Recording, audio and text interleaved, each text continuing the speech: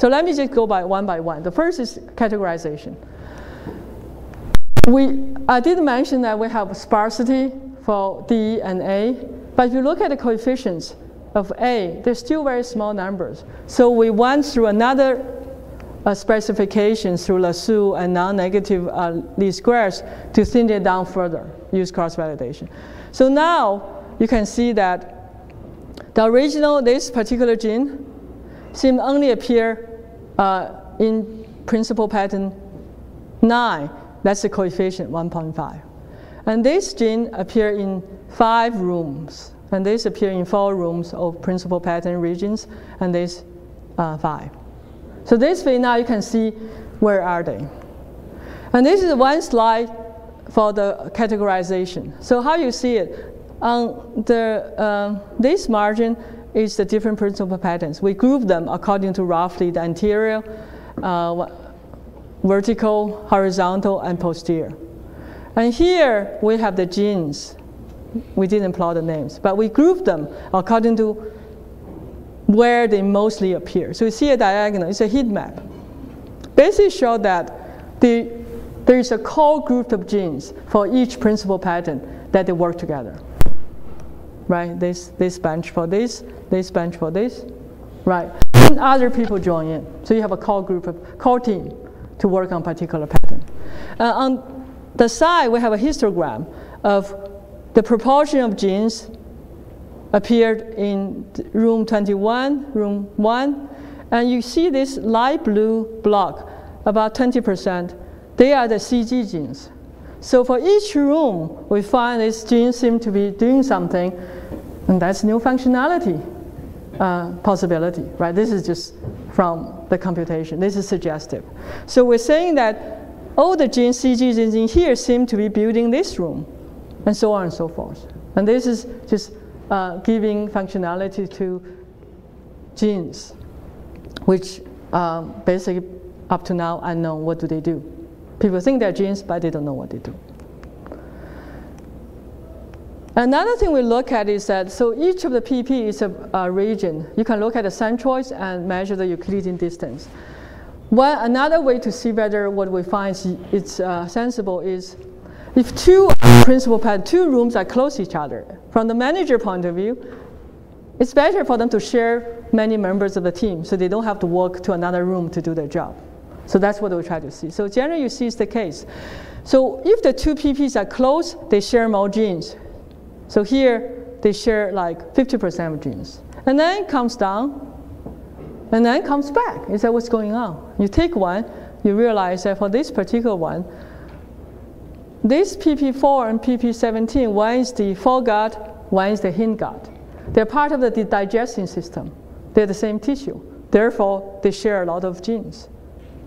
So this is more like, I would say almost like a census of genes, that type of work. It's not proof, but it's suggestive. So hopefully for other teams, they can build on our work, and maybe they say, oh, we know this is what I thought, now you have evidence. So it's kind of a service in terms of providing analysis. Back to the prediction. Remember the second bullet I said, we want to do prediction now without using the label data. Only use the features, and then extract the feature. So we use the coefficients from the lasso and non-negative least squares as the feature and predict the different categories. And you can see that this is a different category. We did a binary classification prediction. This is used the full image, kind of the dumb one, use the pixels. That's our method. That's the Bayesian factorization model in the literature. You can see that mostly we want to be high. It's quite comparable across. So they're comparable. Right, for gap, actually we do better. Okay, for the rest, sometimes we're a little worse, sometimes, So overall, for the different categories, they're all comparable. But if you look at it, this is sparsity. How many features you use? And our method is quite sparse, and BF is pretty sparse too. Okay, we're a little more sparse. But if you look at interpretability, right, so this is the full image. You can look at the location. We have a special way of visualize it. It's not coherent, and that's our interpretation. And the BF, the red means a negative. So you cannot really interpret a negative image. So that's why the Bayes factor doesn't have the positivity constraint. They might be able to improve it, but right now it's not. And in terms of speed, our method is also a lot faster because you have to run MCMC for the Bayesian factor model. So the next thing we want to do is go back to gap gene network to see that can we reconstruct the gap gene network. What we do is that we use the principal patterns as a mask. You either threshold it or just use the weight in the principal pattern as a weight in Pearson correlation. So you have a local correlation only about that particular principal pattern.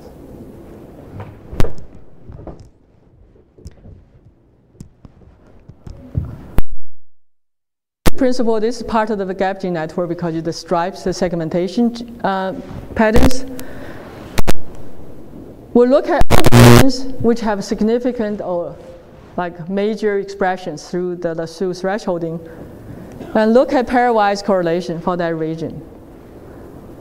And then we just put them together, that's the empirical function. So you can see this as a non-parametric non-hypothesis. You assume there's no interaction, everything's null. And then we take the 5% up and 5% down. Very simple-minded cutoff. Okay? And this is for another principal pattern. And these are the two thinned networks. Blue means positive correlation. Red means negative correlation. And you see a lot of CG genes. That means we're possibly also giving meanings, suggesting meanings to these functions of these genes, which functionalities used to be unknown. So there's a lot hidden here, how to map it, but I'm happy to send you the paper. It's a lot of details. So we were able to reproduce 11 after the 12 links, okay, for this gap gene. So that was our first validation before we did the prediction, actually, before we did the categorization. You go back a year and a half, I was giving the talk with only this validation. And we did produce a few more links that are not here. And we also investigate those. It's also in the paper. I won't have time to go to. So we're pretty happy with this. Is years of work to come up with this. Okay, many groups and years of work in the old-fashioned way. So the next is knockout. So the biologists, this is the giant. When the hunchback is wild type, that's the signature, the phenotype for this early stage. That's our data. And if you make the hunchback as a mutant, then the giant change. So that's a proof they interact because they so then we'll they were really, I was very pleased. They're going to do experiments based on our basically mathematical or statistical modeling. It was great, but also a lot of responsibility, right? Now you're going to send Anne to do half a year work. And what if we don't give good suggestions? So the design principle we thought about is gap genes have been repeated, emphasized to us is that the biologists think they know all the genes in the gap gene network. So if we find anything new in that gap gene network, it's a big discovery. So that's why we chose 3 from the gap gene network.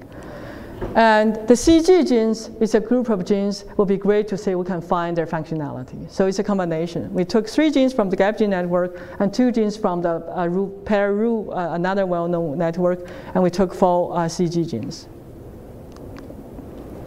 So now you have 4 times 5, 20 experiments. But you don't know which one is upstream, which one is downstream. So you do both directions, which one you knock out. That suddenly become 40 experiments. Okay? So quickly, the number of experiments just multiply.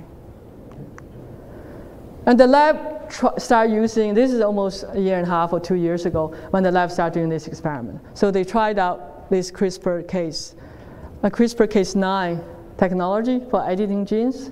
I think for this group, probably don't need explanation. I was very impressed when I first heard about it and tried to impress my high school daughter about this. And she was like, I learned in biology class. So I didn't really impress her. And then I went to talk to Sue, and she said, actually, chickenpox is like that. So you can see my biology is basically 0. Let me spell her name. Dautner is at Berkeley, Charpentier is in Germany, and Zhang Fang is MIT. And there's a patent fight between Berkeley and MIT, who owns the CRISPR-Cas9. And somebody said the best comment on that is that this person wished that the file would continue forever so everybody else could use it. So, so the lab tried to use it. It's a very quick and relatively easy way to modify and edit genes. And here are some, something disappeared too. Ah, interesting. Anytime you change the platform, something disappears. So there should be some image there, but I don't know where it went. So you can see this is the wild type, this is the mutant. And we think the gap, because we really think this is part of the gap gene network from our data, we think you change the gap. But all the embryos are very different. How do you know? This is just because natural variation, because the embryo is different. So we went into counting cells. We're still in doing it. We have 40 experiments sitting to be analyzed. And we're now stuck because how do you know the variability is now because other things rather than the knockout experiment? There's a lot of confounding factors. But the lab is willing to do more experiment. We see a little difference. One way to cure it is just do a lot more to kick up the sample size, right? Eventually we can see that on average there's a difference. So that's where we are. We have tons of data from 40 experiments. We're only looking at one. But the first, they might do more experiment, and the first try on CRISPR didn't quite work, so they did the second batch. So that was the waiting. That's why the paper is still being finished. We haven't written about this yet. And we did try, Ben wants on this result, he was quite happy. So this is RNA-seq data, and this is different tissue and different stage. You can see our principal patterns can be identified. This is male-specific, this is neuron, this is stress response, this is male-specific. So it seems to be meaningful too. That gives some indication that it's a general a method for other high-dimensional data for decomposition.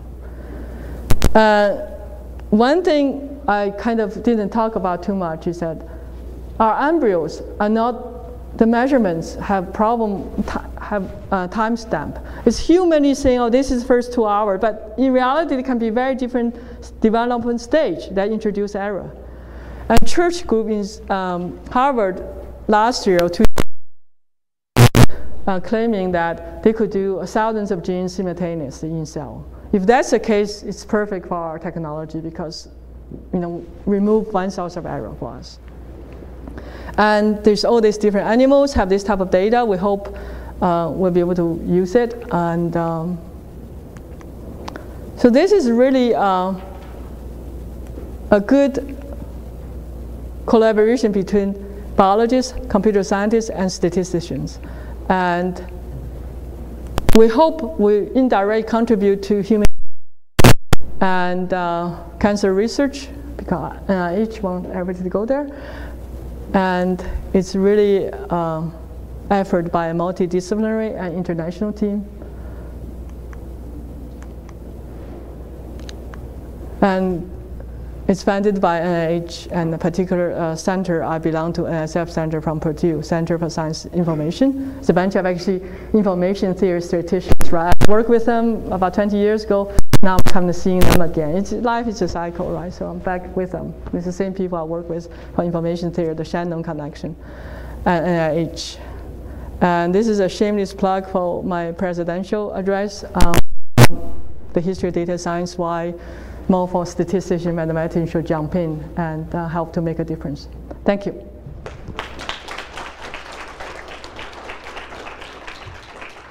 Questions?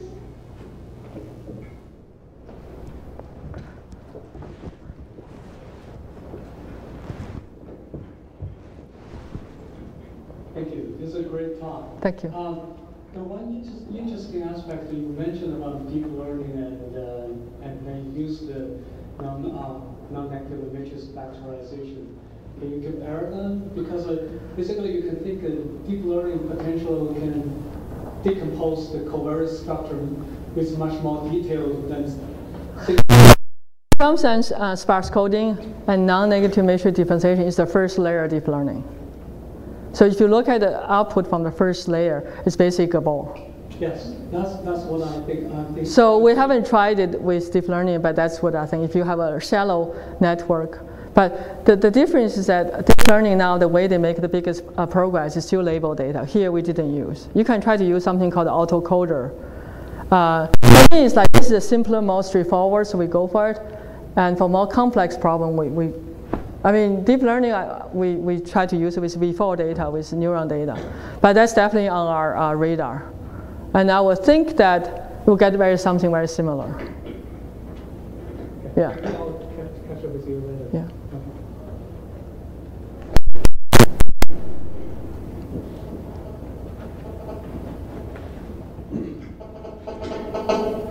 Yes, thank you. That's been very interesting.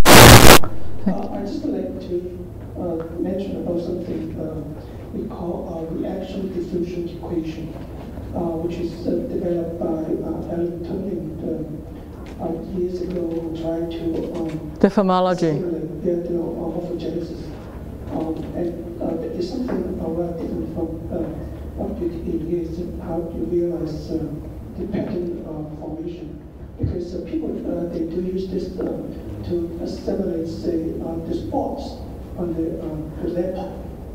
Yeah. Yes. Well, How you connect this with the reaction diffusion equations approach? Well, I was aware of that paper. I was very, very excited and tried to get my postdoc, Antoni, to read about it. But somehow, I think there's a disconnect. The ODE, really, you can simulate to see different patterns of the cells, right? But that's more for later stage. For this stage, we don't see much of a morphology yet. And he was working on the later stage. And I gave him the paper, and he couldn't. So I like that work, but if I read later, it seems that that Turing's work in particular is not somehow too mainstream right now, because it only captures one kind of communication between cells, the diffusion. My reading is that there seem to be other more dominant modes of communication. Yeah, I like that. I thought it was really nice. But Antoni somehow didn't. It's not a lot to know how to build that up. I mean, definitely the connection between statistics and biophysics type equations. I think with higher resolution data, I'll be more willing to go there. For this data, we did so many steps of pre-processing that it's very coarse.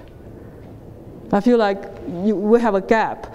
The mathematics is very, very precise for the ODE, and there's so many steps that I think whatever the signature of ODE, I feel like for my data is lost. But the church data with all the things with higher resolution, I think that will be something I will be very interested in looking into.